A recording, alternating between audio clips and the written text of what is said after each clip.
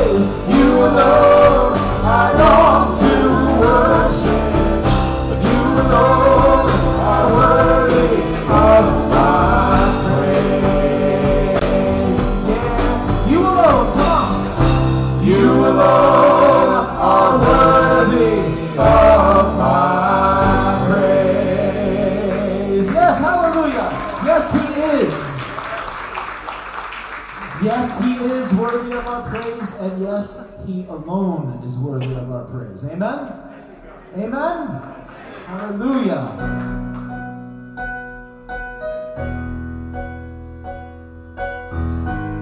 This is called Let Faith Arise.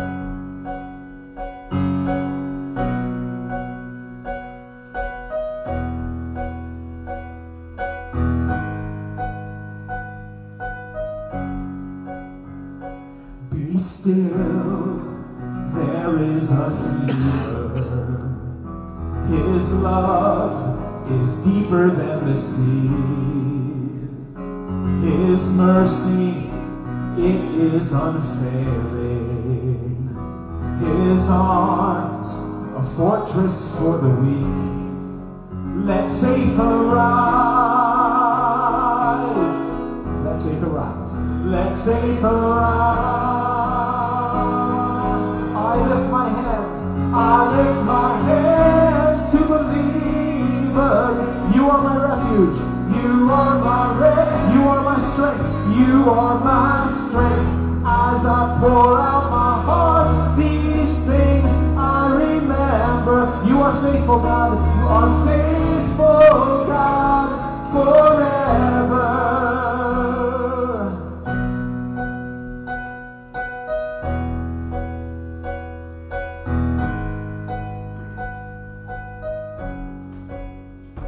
Be still, there is a river that flows from Calvary's tree. A fountain for the thirsty.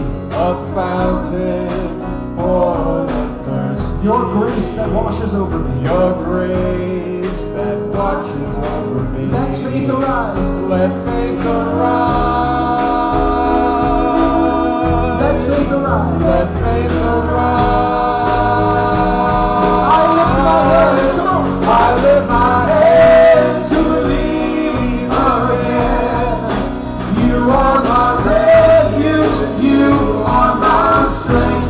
As I pour out my heart, these things I remember. You are faithful, God, forever. I lift my hands to believe again. You are my refuge, you are my strength. As I pour out my heart, these things I remember. You are faithful, God, forever. Let faith arise. Come on. Let faith arise. Let faith open my eyes. Open my eyes. Open my eyes. Let faith arise. Let faith arise. Open my eyes. Open my eyes. I lift my hands to believe again.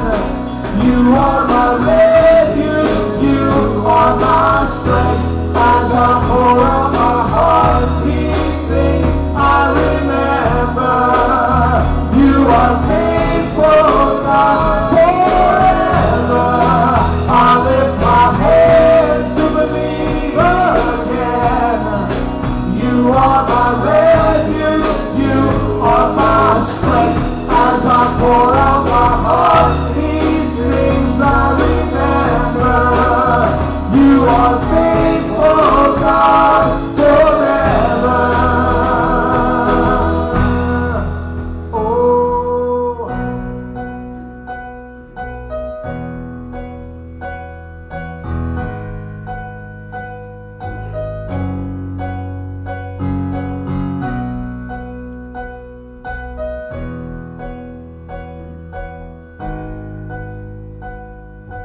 Let faith arise.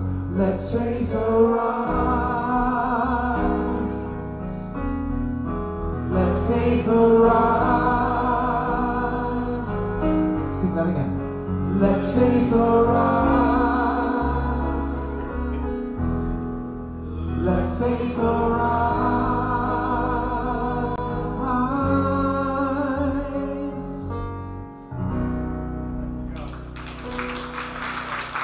Hallelujah. Hallelujah.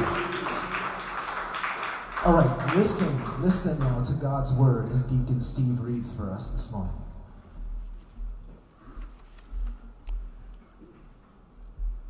Then Jesus went out and departed from the temple, and his disciples came up to show him all the buildings of the temple. And Jesus said to them, "Do you not see all these things? Assuredly I say to you, not one stone will be left here upon one another, and shall not be thrown down." Now as he sat on the Mount of Olives, the disciples came to him privately, saying, "Tell us, when will these things be? And what will be the sign of your coming and of the end of the age?"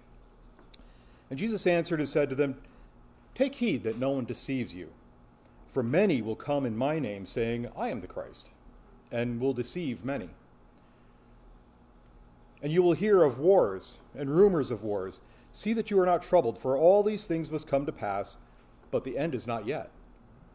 For nation will rise against nation, and kingdom against kingdom, and there will be famines, pestilences, and earthquakes in various places. All these are the beginnings of sorrows. Then they will deliver you up to tribulation and kill you, and you will be hated by all nations for my name's sake. And then many will be offended, and will betray one another, and will hate one another. Then many false prophets will rise up and deceive many, and because lawlessness will abound, the love of many will grow cold. But he who endures to the end will be saved. And this gospel of the kingdom will be preached in all the world as a witness to all the nations, and then the end will come." Praise the Lord.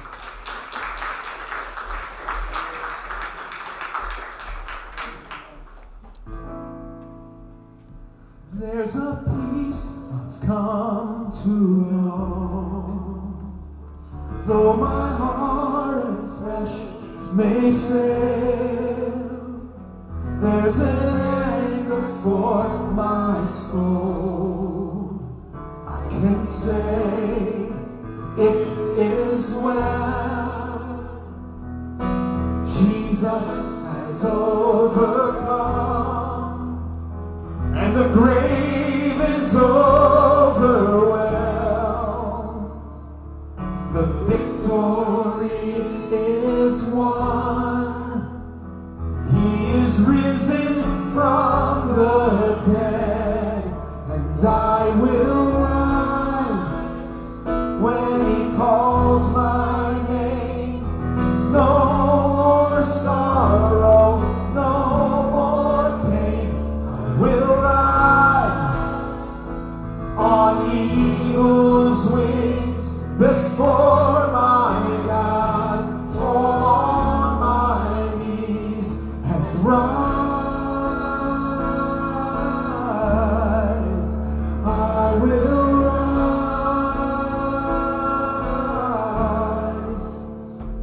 There's a day that's drawing near, when this darkness breaks to light, and the shadows disappear, and my faith shall be my eyes. Jesus has overcome, yeah, and the grave is overwhelmed. Hallelujah. The victory is won. He is risen from the dead, and I will rise when he calls my name. No more sorrow, no more pain. I will rise on eagle's wings before my God.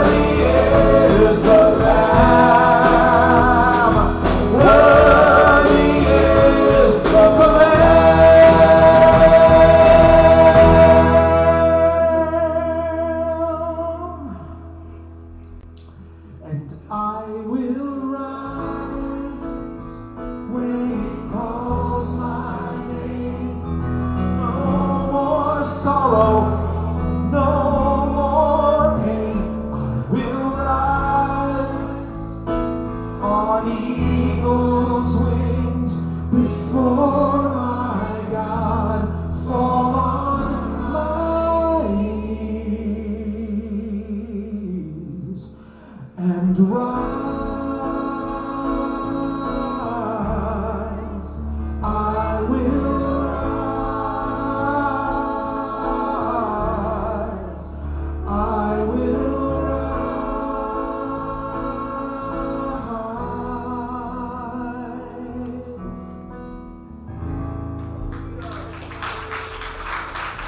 Glory to God. Hallelujah. And who's going to rise? The redeemed.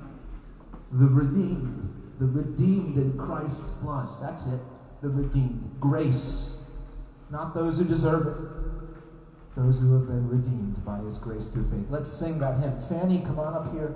And all the other singers that join in this, come on up here, guys. And let's sing that hymn, number 521. Redeemed.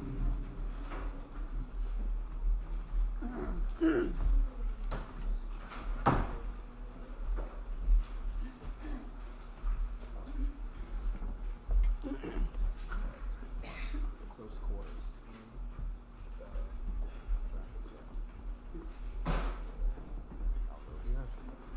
There. Love this hymn. Wonderful. Let's go. Redeemed. Oh. Hold on a second. The transpose button might be on. See it? I don't know if that resets it. John, can you see the transpose button on the No, one Hillsman. It's a single round button on the left side. That's amazing. There we go. Redeemed, how I love to proclaim it. Redeemed by the blood of the Lamb. Redeemed through his infinite mercy. His child and forever I am. Redeemed, redeemed, redeemed, redeemed by the blood of the Lamb. Redeemed, redeemed, redeemed, redeemed, his child and forever I am. Redeemed and so happy in Jesus, no language my rapture can tell. I know that the light of his presence with me doth continually dwell. Redeemed, redeemed, redeemed by the blood of the Lamb. Redeemed, redeemed, redeemed, redeemed, his child and forever I am. I think of my blessed Redeemer, I think of him all the day long. I sing for I cannot be silent, his love is the theme of my song. Redeemed, redeemed, redeemed, redeemed by the blood of the Lamb. Redeemed, redeemed, redeemed, redeemed, his child and forever I am. I know I shall see in his beauty the King in whose law I delight, who lovingly guardeth my footsteps and giveth me songs in the night.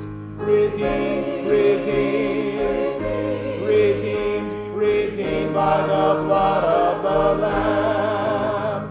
Redeemed, redeemed, redeemed, redeemed, his child and forever. One more time, sing that refrain, come on. Redeemed, redeemed, redeemed by the blood of the Lamb. Redeemed, redeemed, his child and forever I am. Praise the Lord. Praise the Lord. That's who will rise one day. The redeemed. Praise God.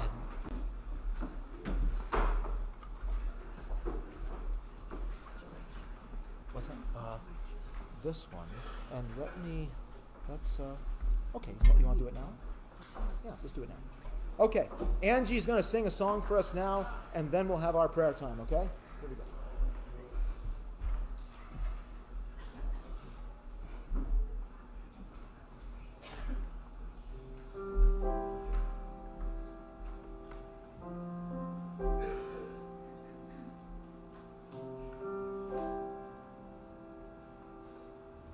Change my heart, oh God,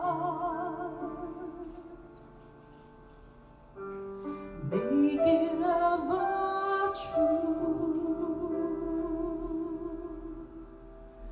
Change my heart, oh God,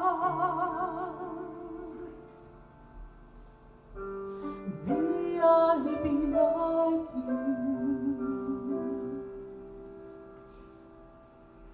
Change my heart, oh God, make it ever true. Change my heart, oh God, may I be like you.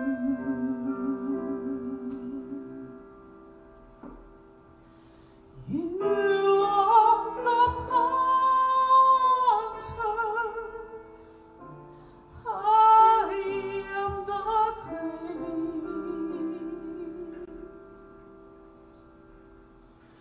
Mold me and make me. This is what I pray. Change my heart, oh God, make it ever true.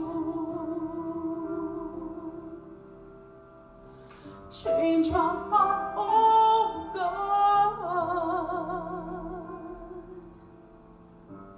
may I be like you.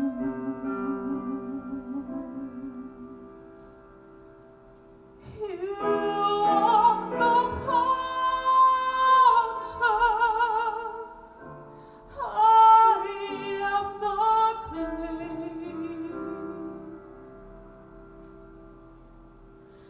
Mold me and make me. This is what I pray. Change my heart, oh God, make it ever true. Change my heart, oh God, may I be like you. May I be like you. May I be like you. Like you.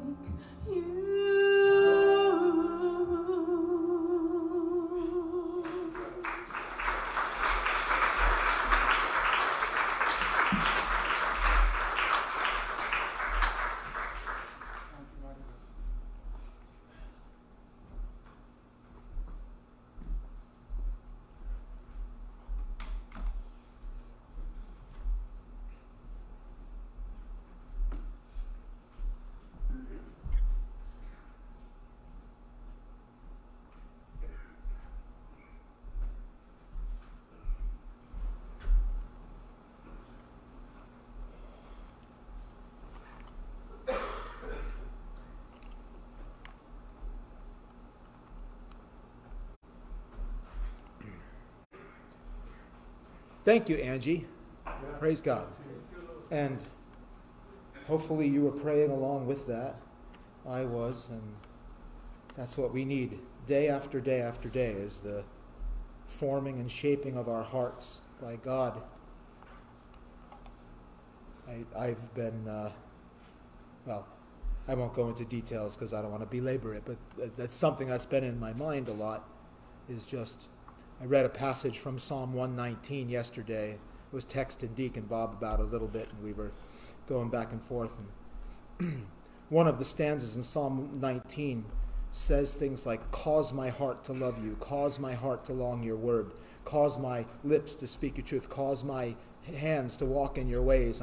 But it was cause, and asking the Lord to work in us. I hope that's a regular part, like that song, you know.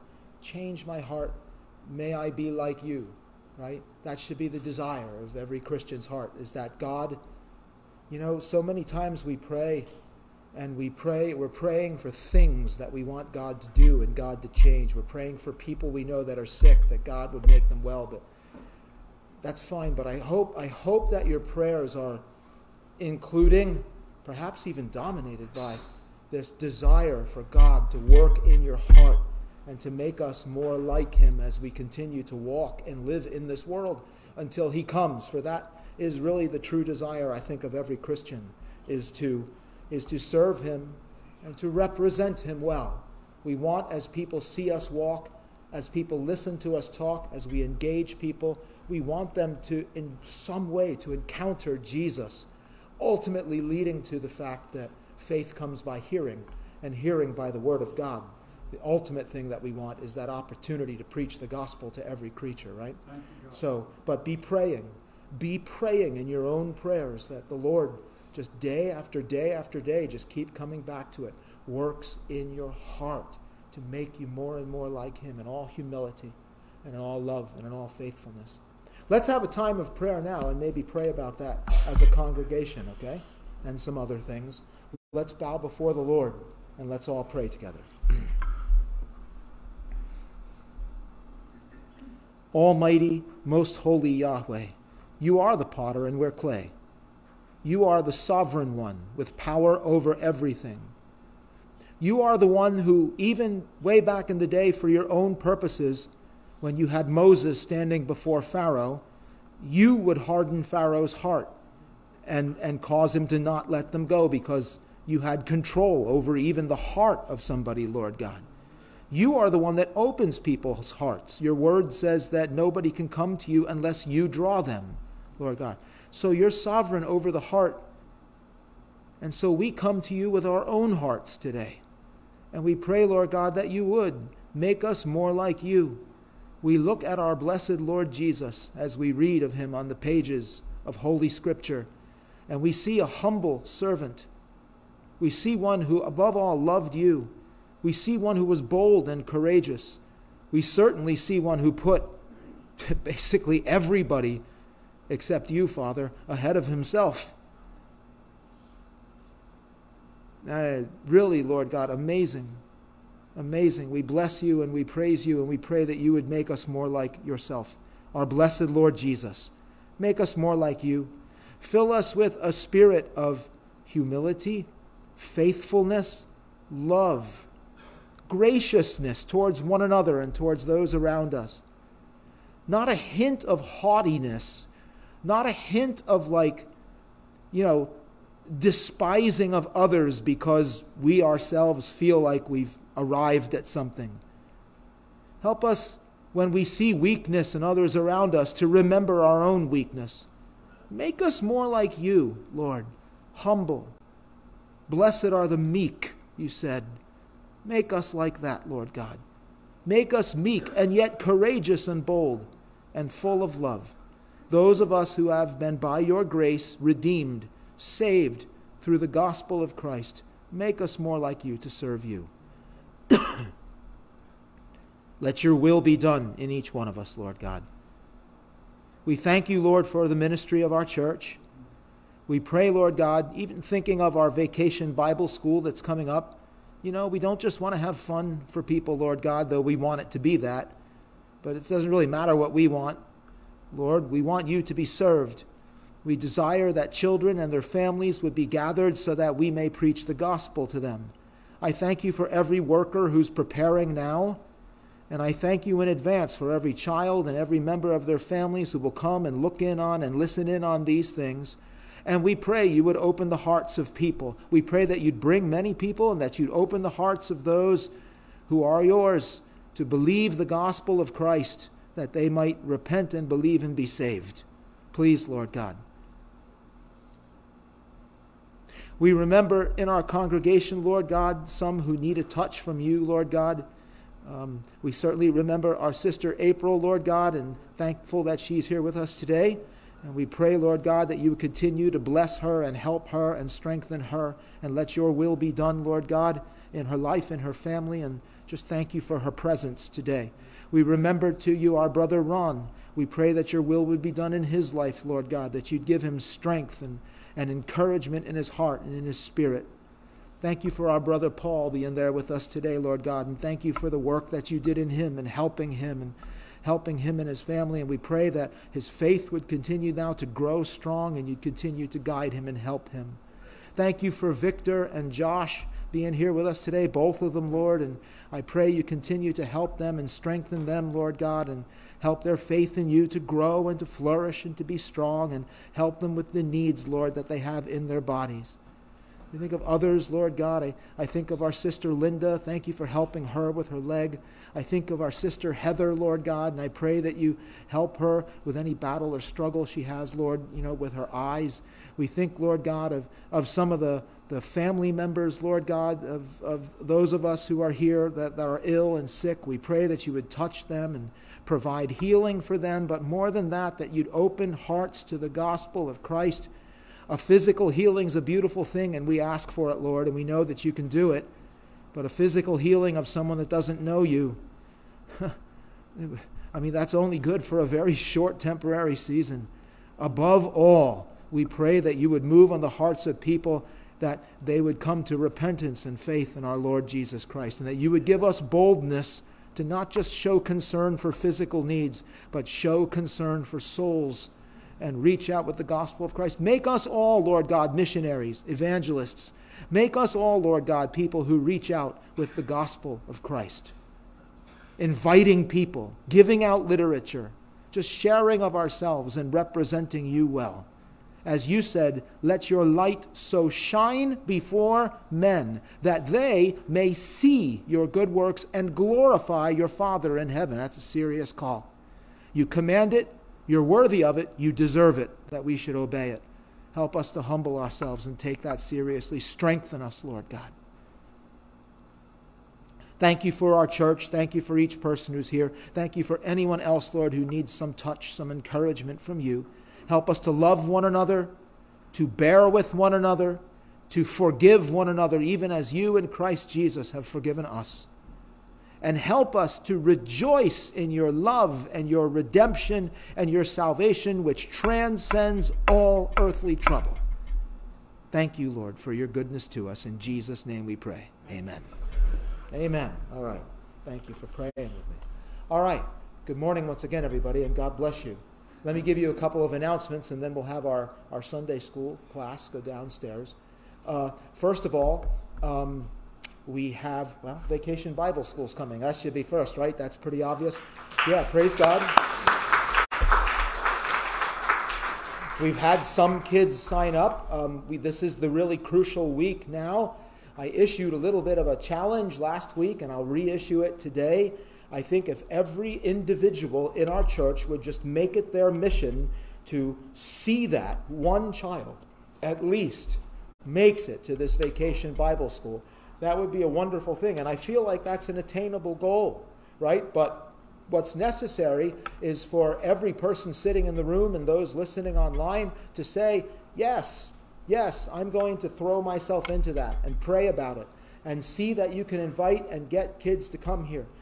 It starts 1 week from tomorrow night, July 10th. It runs every evening through Friday night, and it starts at 6:30 every night. And the closing of each session around, close at 9 o'clock, I think? Like around 8:30, we open up the doors and families can come in and watch the night-by-night ongoing skit that's going on. That's what a lot of this is about up here.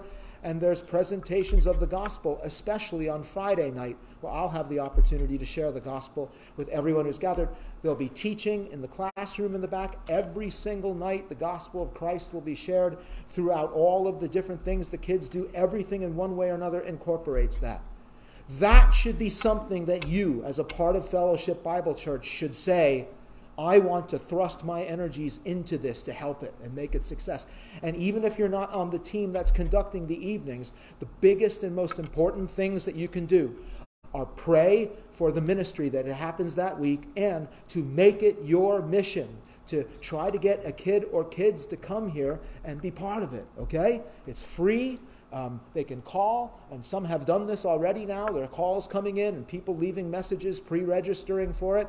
They don't have to do that. They can come that night and register, but best thing to do would be to call and leave a message and give some information to me so I can get you pre-registered.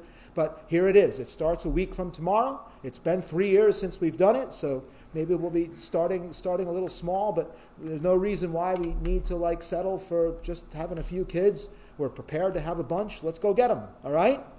All right? Yeah? Hey, we're Christians. We sing songs like, I'm going to rise one day because Christ has conquered the grave. And I love to proclaim that I'm redeemed. Redeemed. How I love to proclaim it. Right? Do you? Yes. Do you love to proclaim it? I do. I really do.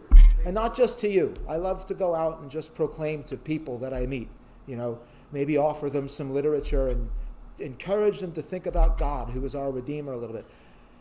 If you love to proclaim yourself as redeemed of God, then it shouldn't be hard for you to own this one, man. Take this vacation Bible school that's coming up and make it yours. This is your church, man.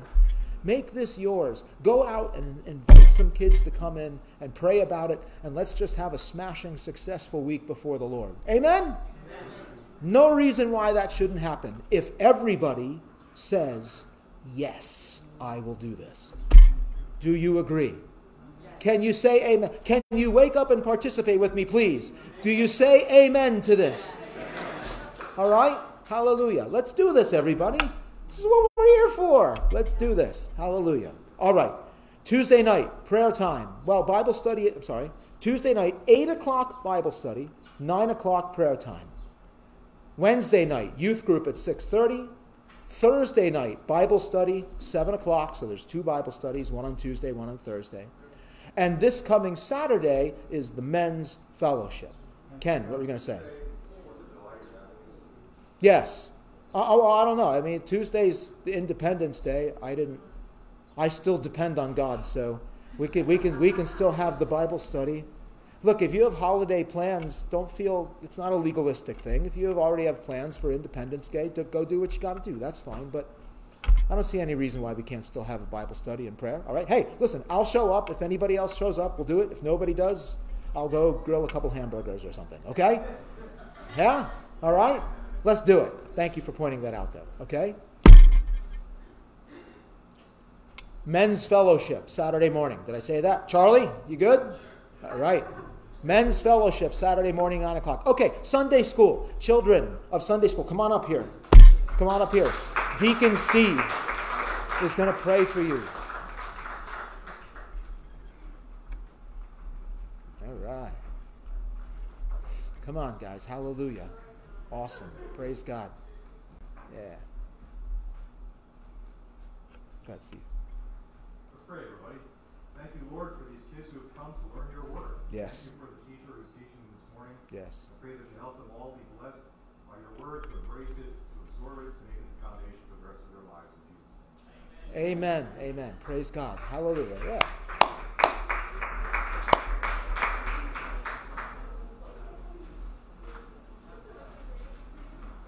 Now, first of all, Deacon Chris, can you flip up the switch on the center of each panel? Boom, boom. Beautiful. All right. Revelation chapter 3. Let's go, everybody.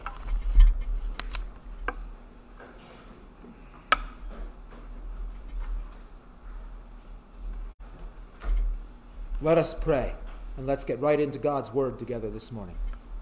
Our Father in heaven, Almighty, holy Lord God, now we come to your word, and your word which gives us warning, your word which examines us, your word which causes us to look at ourselves, and your word which teaches us your ways and your plans, and you reveal yourself in it so much, Lord. Thank you for the Holy Scripture. We pray, Lord God, you'd help us to read it together and study it and learn from it today, that you would work in us, Lord, to be good students, good disciples in your word, and help us with what we learn to go forth and be doers of it and not hearers only, deceiving ourselves. Thank you, Lord. In Jesus' name, amen. Revelation chapter 3 and verse 7. Let me read this entire letter again, like about the fourth time here now. And just going to read down through verse 13. It's very short, and we'll actually pick up the study in verse 10. But let's read the whole thing. Here we go. And to the angel of the church of Philadelphia write, these things says he who is holy, he who is true, he who has the key of David, he who opens and no one shuts, and shuts and no one opens. I know your works. See, I have set before you an open door, and no one can shut it. For you have a little strength, have kept my word, and have not denied my name. Indeed, I will make those of the synagogue of Satan who say they are Jews and are not, but lie. Indeed, I will make them come and worship before your feet, and to know that I have loved you. Because you have kept my command to persevere, I also will keep you from the hour of trial which shall come upon the whole world, to test those who dwell on the earth.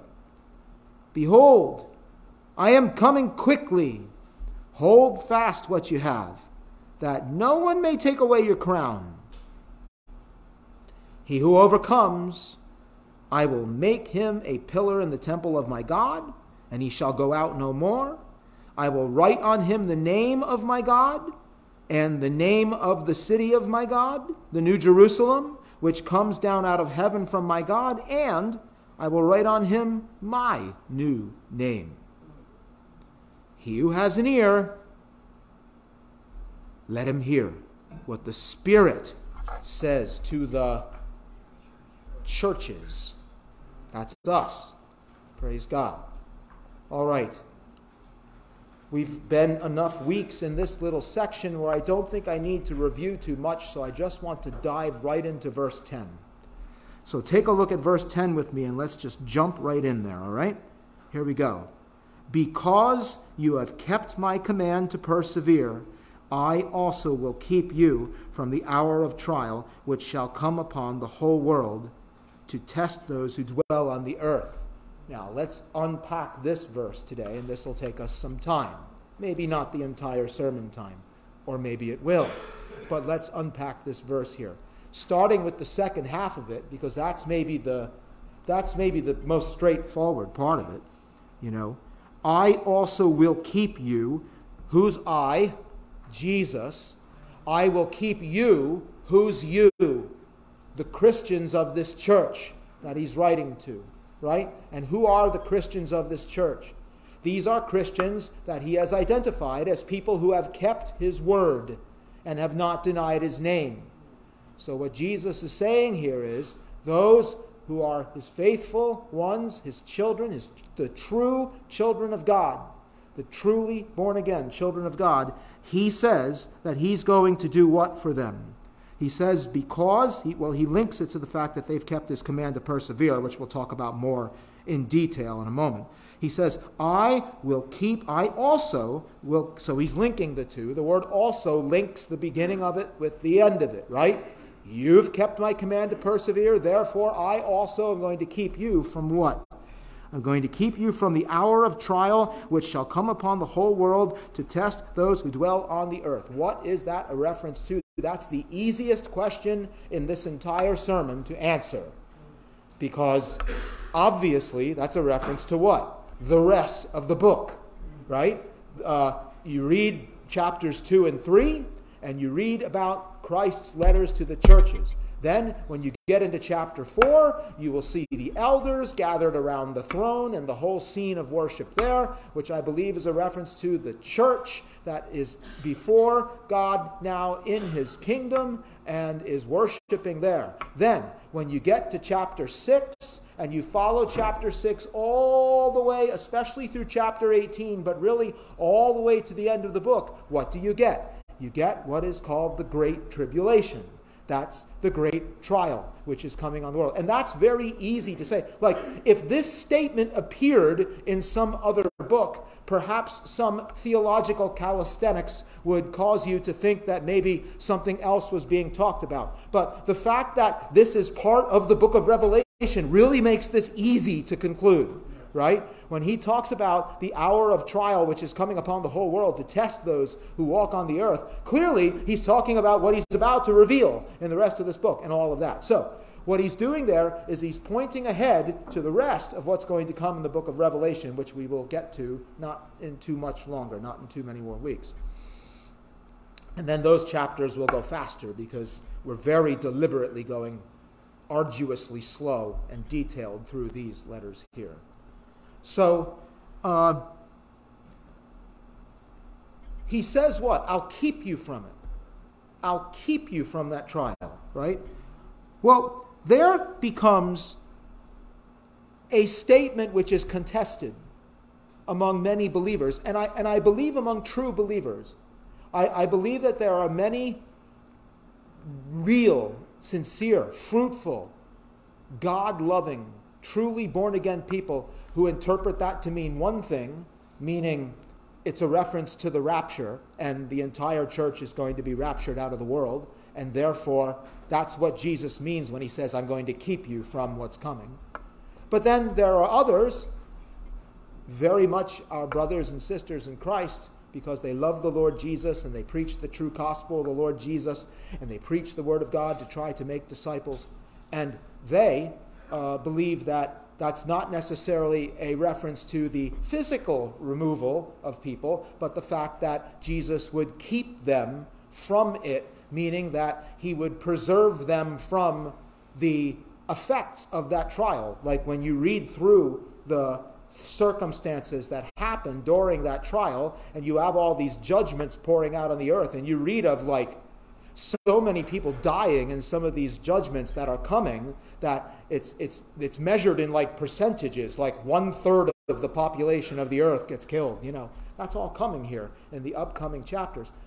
When Jesus says here, I will keep you from that, what some Christians interpret that is the Christians, the churches were still here on the world, but the Lord Jesus promises to preserve his people through that.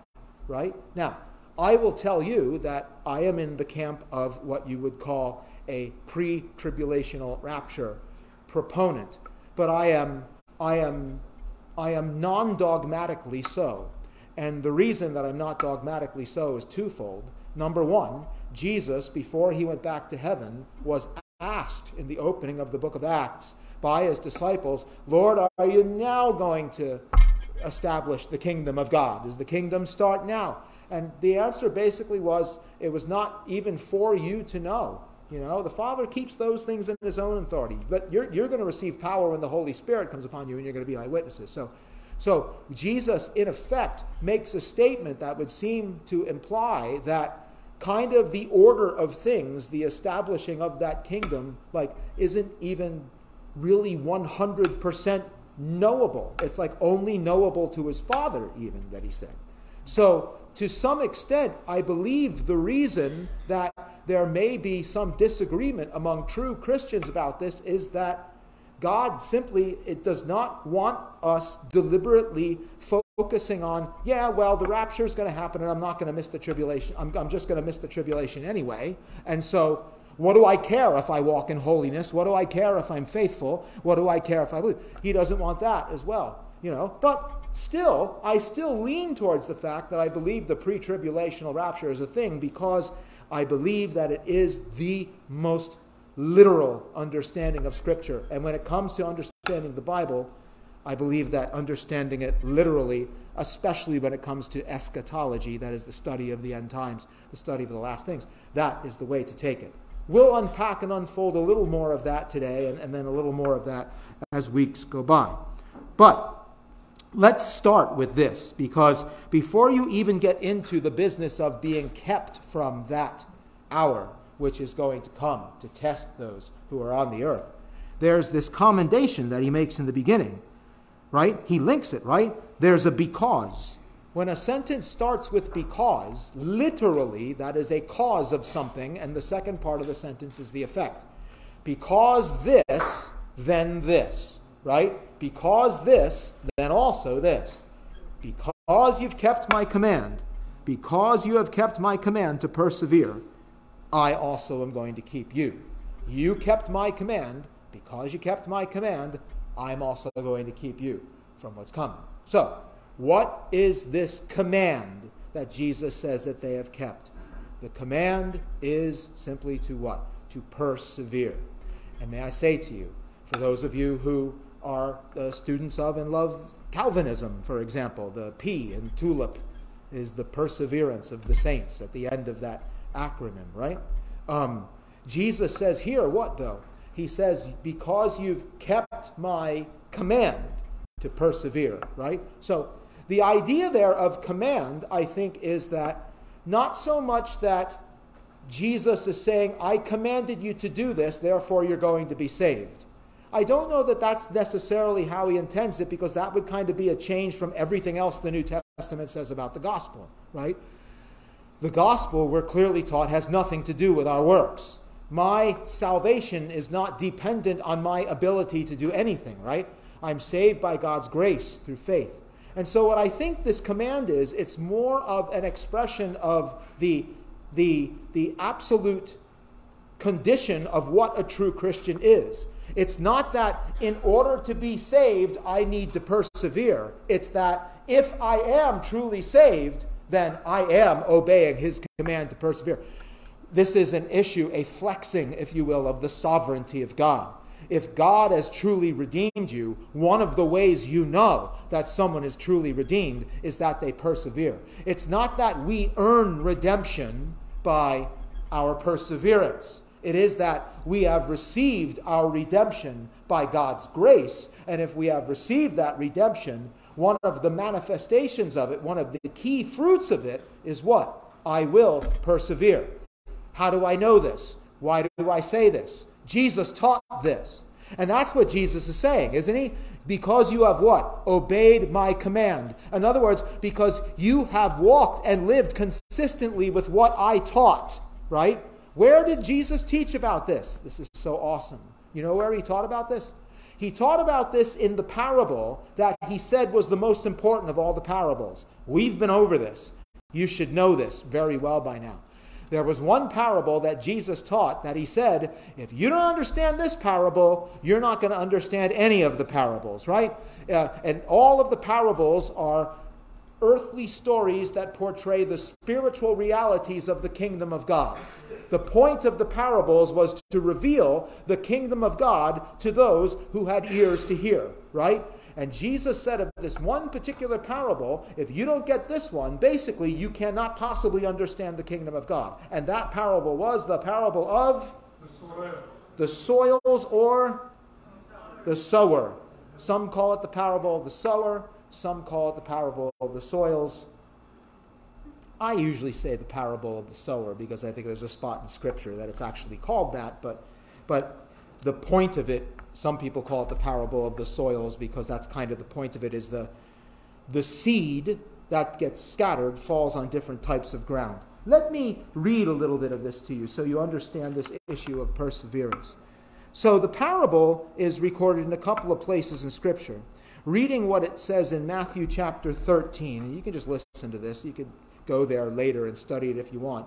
You know how the parable goes. Jesus says, now listen here.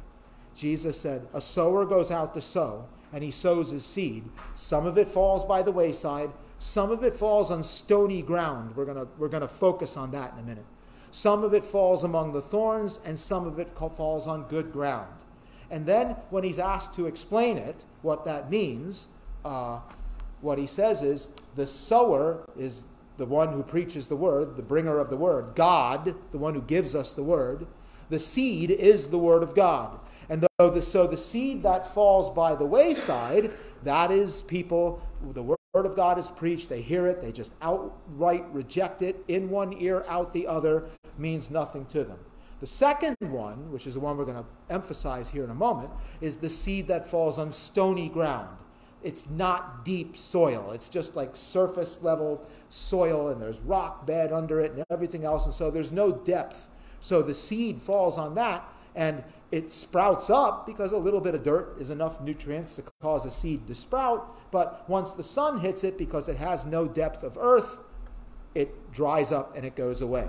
Let me come back to make a point about that, just so you remember what the parable is. The third one is the seed that falls among thorns. Those are people who hear the word of God, and outwardly they appear to like it and receive it, but the cares of this world, the love of this world, the deceitfulness of money, the lust for money and riches chokes off the fruitfulness of the word in them. And so these are not true believers. That's the point. If you're going to understand the kingdom of God, you've got to understand this. These are not just people who are saved and they struggle. These are not people who are part of the kingdom of God. That's the point. The fourth ones are the ones who fall on good soil. They are clearly in the parable set aside as being different from the first three.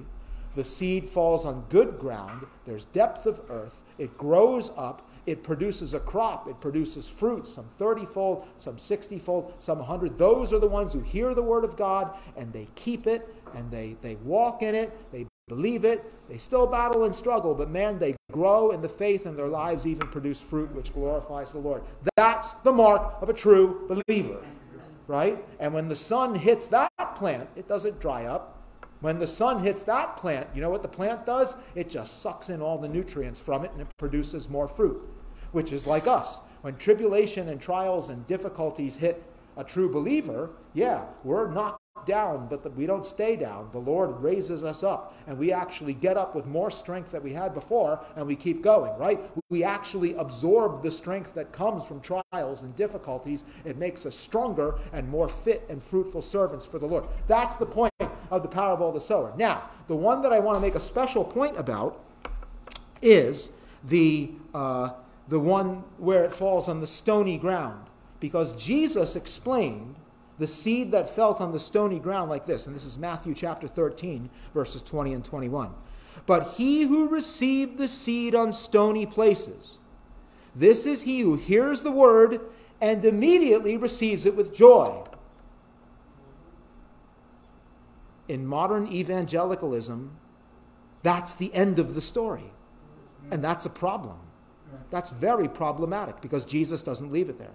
We're just like, we preach the gospel, somebody hears it, they receive it with joy, hallelujah, and then that's the end of it.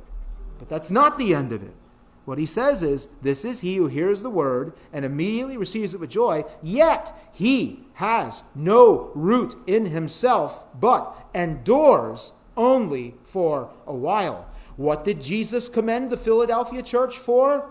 You have kept my command to persevere, which is the same thing as enduring. You've through hardships, through trials, even through your own failures, you have kept going. You've kept my command. That is the mark of a true believer. Don't be discouraged if you struggle. Is there, look, I've been a Christian for well over 30 years now. And I've read through the Bible multiple times, some passages of Scripture more times than I could ever count. I've preached, I've witnessed to people. I've also sinned, and I've failed, and I battle and I struggle with my own mind, my own flesh, situations in my own house and in my own life, in my own church. Is there anyone here who can educate me and help me? Please, and I mean this sincerely, help me to understand why the Christian life hasn't just been some smooth, easy thing. It's not, though, is it? No. Right? Walking and following and serving the Lord has been a difficult, arduous task. right? Reading and studying the Bible is hard. Living day to day for Jesus is hard. This is why Paul says to Timothy, you must endure hardships as a good soldier of Jesus Christ. And you endure all of these things as you go along. And what Jesus commends this Philadelphia church for is, you've kept my command to persevere. Right? In other words, and again, I believe that's more the sovereignty of God, in that I have declared that my children will persevere, and I will see to it that they do. That's not like I believed the gospel and I got saved and now I need to earn keeping my salvation by persevering. That, I believe, would theologically not fit with the entire description of what the gospel in the Bible is. It can't be what he means, right? And I don't mean to play like theological algebra there, or theological games there, but I really, truly, I believe what Jesus is doing there is he's speaking of his sovereignty. You've kept my command to persevere. You're true believers. That's what he's saying. And in the parable of the sower, which is the parable you need to understand if you're going to understand at all what the kingdom of God is like, the basic foundation, the most important thing that a basic person who's brand new to it, Christianity 101, the basic thing you need to understand is, who's saved? Okay, there's a kingdom of God. Who's in it? Right? That's what the parable of the sower teaches. And the ones who receive the word of God with joy, but they have no root in themselves and they only endure for a while. The teaching of the parable is that's not someone who's part of the kingdom of God. Not the person who battles and struggles and then gets up and keeps going with the kingdom of God. That's the mark of a true Christian. See? A person who believes the gospel of Christ, but then they show no interest, no growth beyond that. Hey, I'm saved now. They just go back living their carnal, worldly life. And over here, you've got a person who receives the gospel of Christ, and it's true, it's real, it's in them. In some respects, the day-by-day living of their lives might look exactly like this person over here, right? Because this person may be struggling and battling and maybe succumbing from time to things, and they need encouragement, and they need that nourishment. And they're finding it in God as they confess their sins and they get up. The righteous man, he's knocked down, but the Lord lifts him up and gives him strength, and he keeps going. Whereas the person over here is got not that care, is not that concern. They endure only for a short time, then they're gone. Jesus went on to say, listen, the words of Jesus in the parable of the sower. He who received the seed on stony places, this is he who hears the word and immediately receives it with joy, right? Yet, he has no root in himself, and so he endures only for a while. For, ready? When tribulation or persecution arises because of the word, immediately he stumbles. Right? That's what the Philadelphia church didn't do. He commends the Philadelphia church for not being stony ground hearers of the word of God. Do you follow me?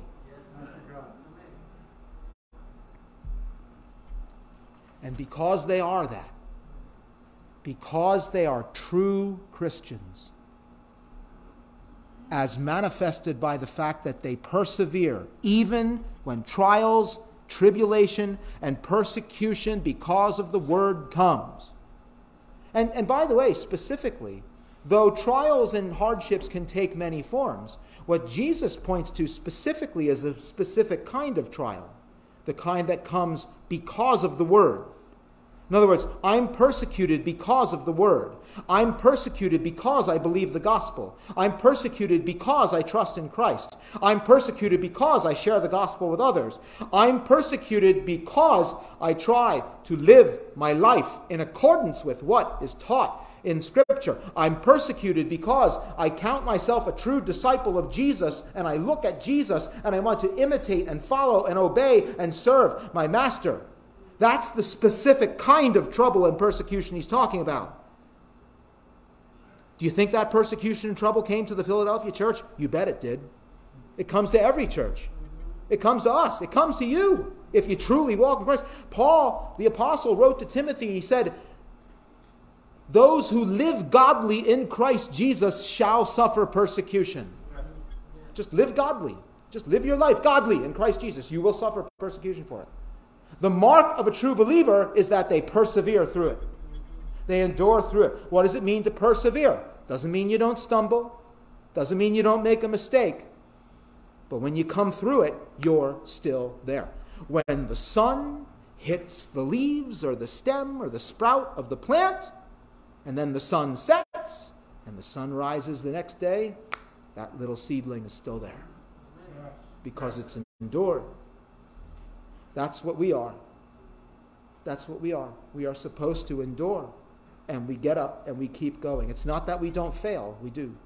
That's why the Word tells us that we should confess our sins and that He is faithful and just to forgive us of our sins and to cleanse us from all unrighteousness. That is an invitation and a promise to believers. Because we do stumble and fail. I don't say that to make our stumbling and failing okay. That would be a mark of someone who's not a true believer. Oh, it's okay if I go out and do whatever I want because I can just confess my sins. That's someone who's tempting God and is living proudly and loves their own sin, right? But the person who strives for righteousness and strives for obedience, and yet they stumble and they fall. The invitation is to confess your sins and receive His blessing and His forgiveness and His cleansing and His restoration. And that you come through that still believing. That's the mark of a believer. That's what perseverance is. That's what He commends that church for in Philadelphia. I had Deacon Steve read for you today from Matthew chapter 24. Matthew chapter 24 is all about the end times. Jesus was asked, the passage that Steve read started off by pointing out that Jesus' disciples asked, when are all these things going to happen, imagine that, right? Imagine like the disciples taking Jesus through the temple and showing him all the buildings. Look at this building. All right, so here's God who spoke and made the stones that became part of the building come into existence from nothing, right? And here's these disciples telling God, wow, look at this, right? So Jesus says, every one of them is going to be thrown down, right? When the end comes. And when they hear about the end, their reaction is what? When are these things going to be? So Jesus starts to respond, and part of his response was this. This is part of what Steve read. They will deliver you up to tribulation and kill you. And you will be hated by all nations for my name's sake. Hated. All nations, everywhere in the world, they will hate you for my name and my name's sake. Many will be offended, will betray one another, and will hate one another. Then many false prophets will rise up and deceive many. Doesn't sound like a very pleasant time to be alive, does it? Hey, welcome to Matthew chapter 24, dear brother and sister.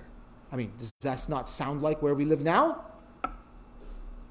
And because lawlessness will abound, the love of many will grow cold. But, ready? He who endures to the end shall be saved. Yeah. And this gospel of the kingdom will be preached in all the world as a witness to all the nations, and then the end will come.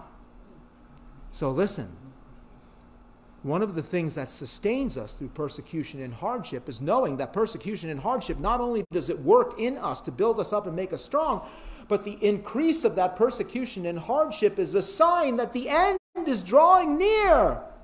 And the end drawing near is everything you sang about today. You stand here in church and we sing songs, and they're all songs of eagerness for the end to come. I will rise when He calls my name. I want to hear that. Jesus Christ is going to part those holy lips of his and my name's going to pass through them? Are you kidding me? What a great blessing. You want to hear that? I want to hear that.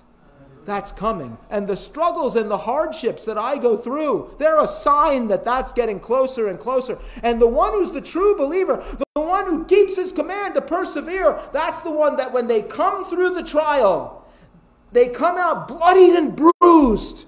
Maybe they come out having failed and needed to be picked up again. But their faith is still intact. Thank you. And we have this to look forward to. Hallelujah. False prophets rising up, lawlessness abounding. Every day you watch the news or read something or watch some news video or something, it's like some new layer of lawlessness is being promoted as something good and being celebrated. Rejoice, Christian, your redemption draws near.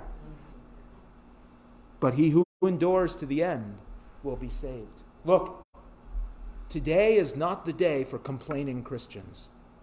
Today is not the day for Christians who moan and complain and are sullen and are despairing because, oh, it's getting so rough out there. Boy, back in my day, blah, blah, blah. You know, the Bible says some things about that. Book of Ecclesiastes actually talks about, do not say that it was better back in the day. Don't say that, because it wasn't. People have always been sinful. Hello? People have always been apart from God. When Paul wrote all that stuff in Romans chapter 1, he wasn't writing about the 21st century. He was writing about his century right then and there. All that stuff that we look at and we say, boy, it seems like this is lifted right out of Scripture and is talking about today. Well, yes, that's true, but it was also true at the moment that he wrote it. Right? It's always been that way. It's very true. It's lawlessness abounds. But listen, we need to love God. This is not the time for Christians to become complainers and sullen and despondent and discouraged. Get into the Word. Get into prayer. Commit yourself to fellowship. Be part of the kingdom of God and its advance.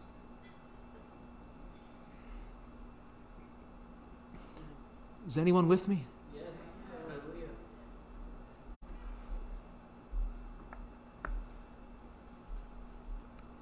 Well,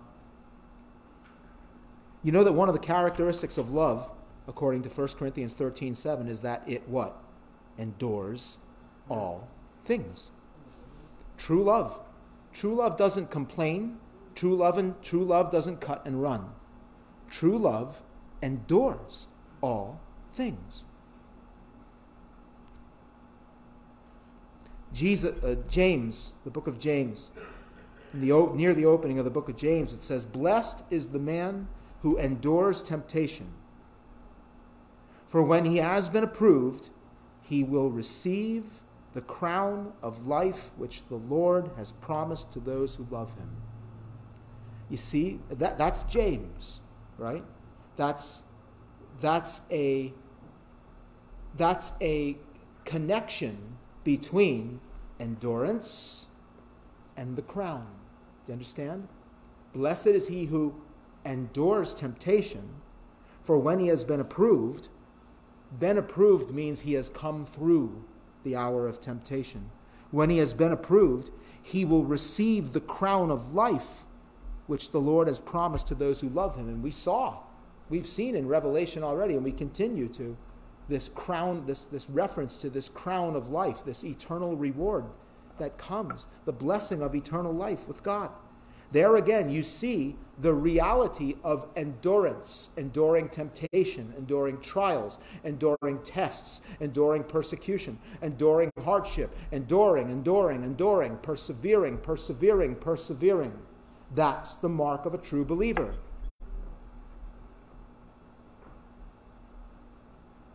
The absence of suffering is not the mark of a true believer. The absence of complaining and turning away from your faith, that is, sticking with your faith, that's the mark of a true believer in the midst of that suffering, right?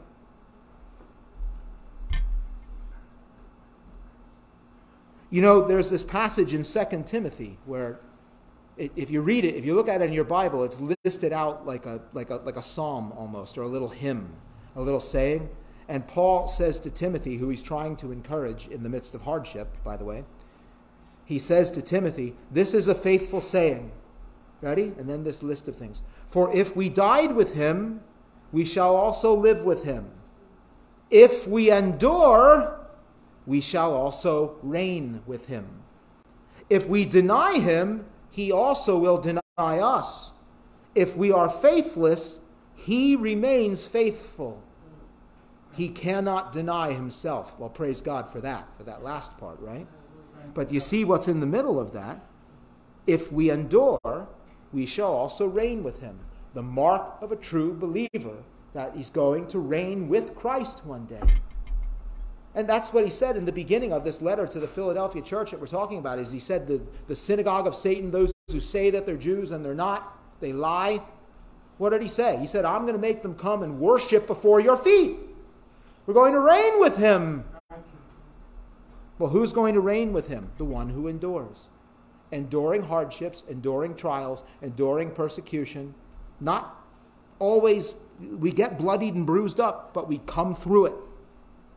And our faith is strong and even stronger and intact. That's the mark of the person who's enduring.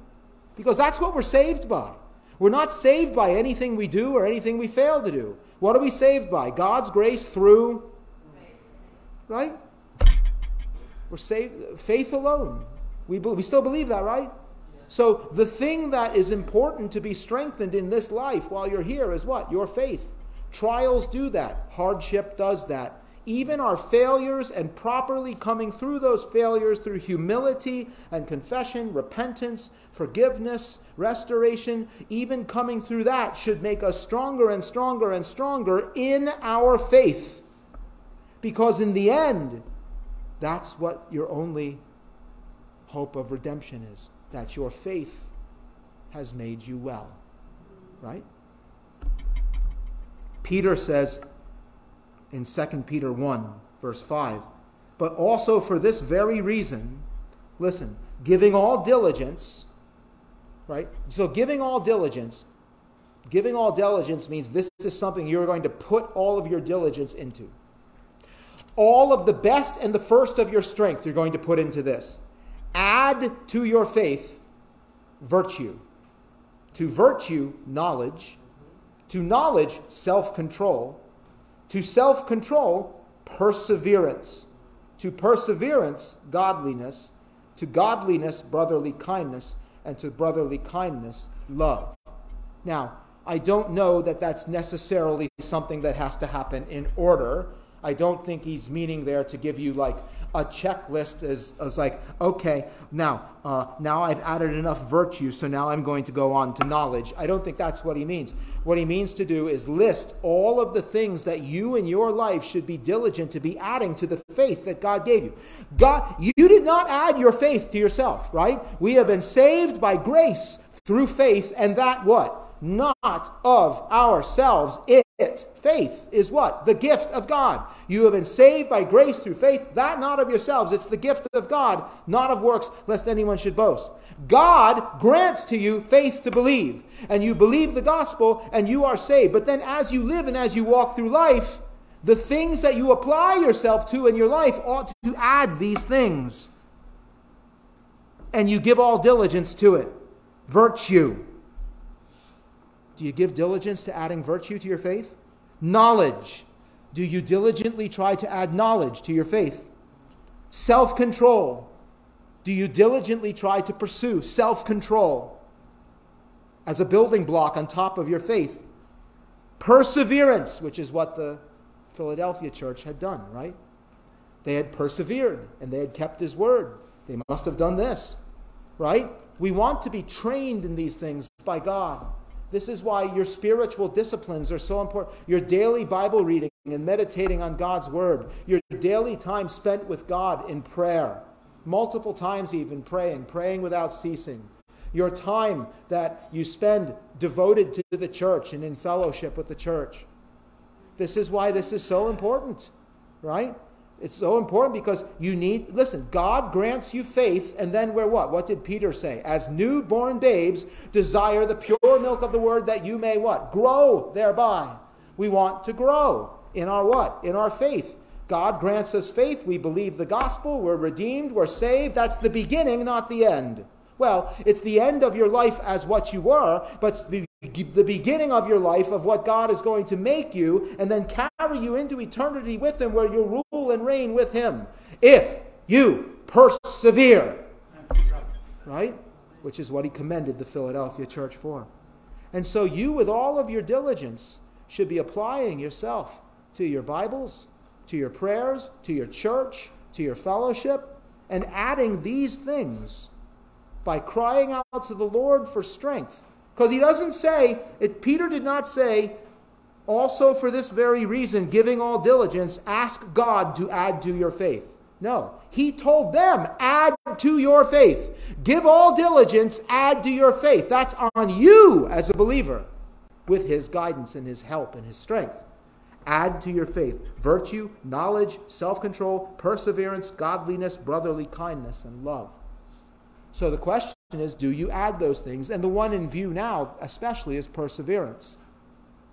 Do you diligently pursue being a persevering Christian with God's help and with God's strength? Look, I get prayer requests all the time. The prayer requests are always to heal this person, heal that person, help this person, help that person. That's great, and I pray for every one of them, and we pray for them as a church, and we always will. Nobody ever, ever, ever, ever says, Lou, pray for me that I might grow in perseverance in my faith.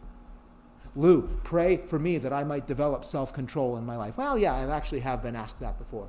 But even more than being asked about that, do you pray about that yourself? Do you pursue those things? Right? Y'all with me here? Look.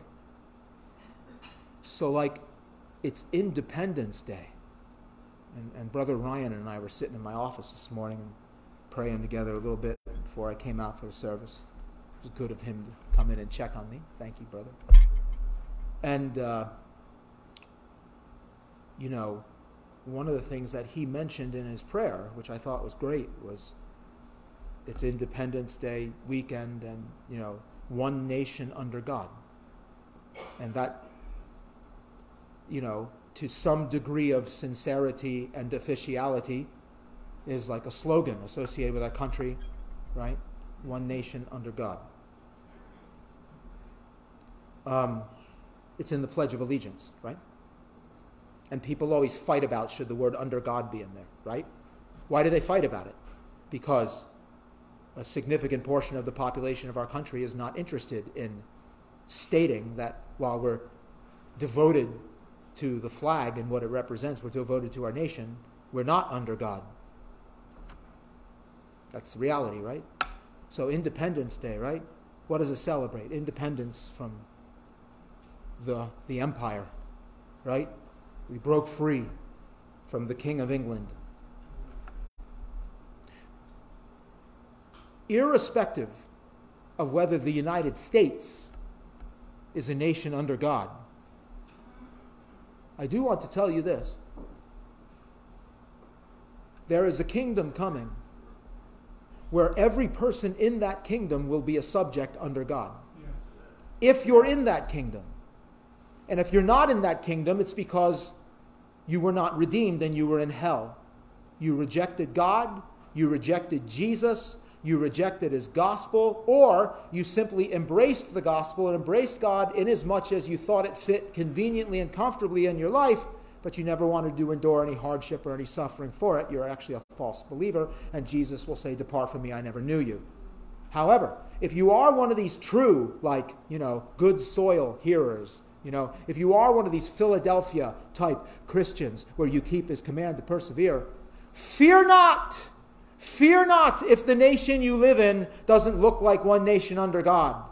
Your redemption draws near, and you're going to be in one kingdom under one God. And that kingdom will occupy the entire earth and the entire universe. And he goes on at the end of this letter, which I still haven't gotten to the end of, to say that one of the things I'm going to do for you is I'm going to write the name of my God on you, I'm going to write the name of the new city, the new Jerusalem on you, and I'm going to write my own new name on you. So on Independence Day, what you ought to urgently do is what? Make sure you're praying to God.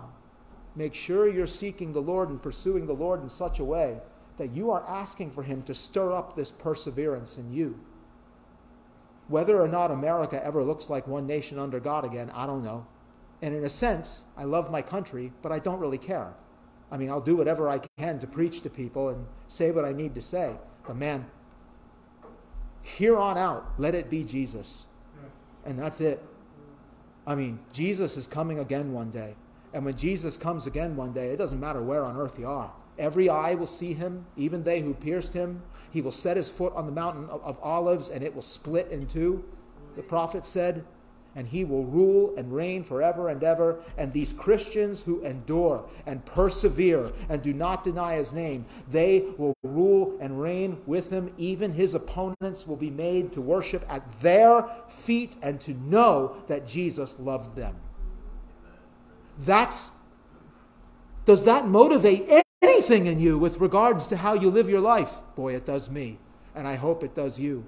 It shows how I really, in this life, with whatever it has left, whether I reach the end of my natural days or I live to the time when this kingdom happens in its visual form, I want to use my time here now to be devoted to the King of Kings.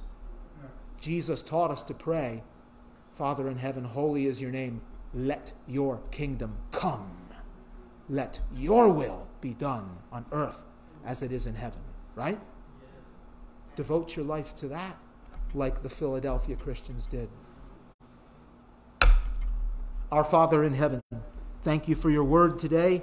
Thank you for the word of perseverance. Help us, Lord, to be your true children, truly faithful to you, walking and persevering even through hardship for your glory. Lord, redemption is only in you. Like we sang about, we also note and remember that you, our great Lord Jesus, you came to earth like 2,000 years ago or so, and you gave your life. You died on the cross and you took the penalty for sin. We who are sinful, Lord God, we have no hope of any of this in ourselves, not because we chose the right religion or anything else. Our faith is all wrapped up in the fact that you died for us and you took the penalty for our sins. You satisfied the just requirement of the law in your death. And you were buried. And you rose from the dead. And you've conquered and destroyed the power of death for those who are your redeemed. For those who humble themselves and repent and believe the gospel of Christ. Let it be so, Lord God, that everyone in the sound of my voice is a true believer on our Lord Jesus Christ, and strengthen us to endure and persevere through hardship, to obey your command to persevere.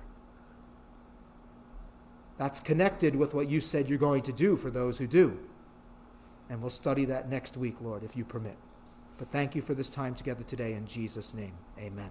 Stand up with me, please, and take your hymnals. Let me have the singers come on up here along with Fanny, and let's open up our hymnals, please, to number 350, and let's close by singing a hymn, and that'll be the end of our service here today. 350, let's sing, everybody. 'Tis so sweet to trust in Jesus.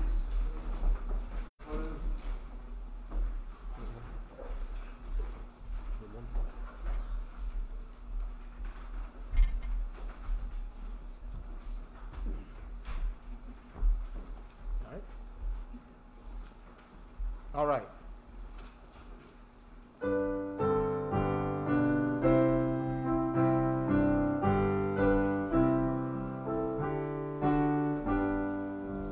Tis so sweet to trust in Jesus, just to take him at his word, just to rest upon his promise, just to know, thus saith the Lord. Jesus, Jesus, how I trust him, how I've proved him o'er and o'er. Jesus, Jesus,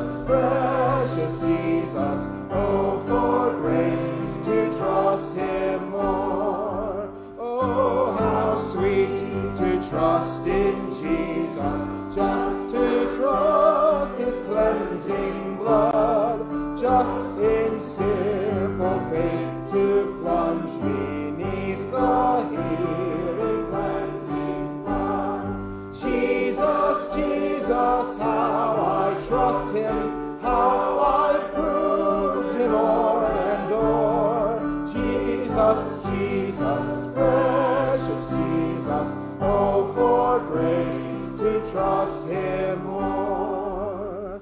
Yes, 'tis sweet to trust in Jesus, just from sin and self to cease. Just from Jesus simply taking life and rest and joy and peace. Jesus, Jesus, how I trust him, how I've proved him o'er and o'er. Jesus, Jesus, precious Jesus, oh, for grace to trust him more. I'm so glad I learned to trust him, precious Jesus, Savior, friend, and I know that he is with me, will be with me to the end. Jesus, Jesus, how I trust him, how I've proved him o'er and o'er. Jesus, Jesus, precious Jesus, oh, for grace to trust him more. Hallelujah. And that's what walking through this life is. It's proving him over and over and over again, right? Proving what? Proving that our faith is rock solidly in the right place, in the right person. You know, you go through trials, you go through hardships, you try to serve the Lord over and over and over again. Does not Jesus prove the worthiness of that trust that you have given to him? Like Paul said to Timothy, I know that what I've committed to him, he is able to keep that unto that day, right? He's worthy that we should commit our souls to him, and he's trustworthy that he will keep that which we've committed to him all the way up until that day that his kingdom comes, that we are with him. Hallelujah? Hallelujah. So go from here now, ready to serve. Go from here. Listen, I need everybody's help. Not me personally. You need each other's help. The church, your church needs you to go this week and do what you've got to do to secure the attendance of some children for our vacation Bible school, man. It's a great, for no other reason other than the wonderful opportunity that it is to meet families. We haven't done this in 3 years, man. It's been 3 years since we had this opportunity given to us. Well, we've got the chance to meet a bunch of new people, new children, share the gospel with the kids, share the gospel with their parents, meet them. The only thing that's left to do is do it. I mean, pray, but we've been praying. Continue praying, but now do it. Go out. Think of who you know. When you think to yourself, oh, there's no way that person would come, make that the person you go after. Don't buy that, right? Every one of us is someone that nobody thought would come. And here we are, right? Praise the Lord. All right, everyone. God bless you. Remember everything going on here in the life of the church. Have a great day. Enjoy your Independence Day holiday. Deacon Chris, close us with a prayer. Father God, Lord Jesus, we pray that you help us this week persevere through with your faith, Lord. Let's keep our eyes on you as we go through our Independence Day weekend and our week ahead, Lord, as we depend on you. In Jesus' name we pray. Amen. Amen. God bless you, everybody. Have a great day. Grace and peace to you all. Goodbye.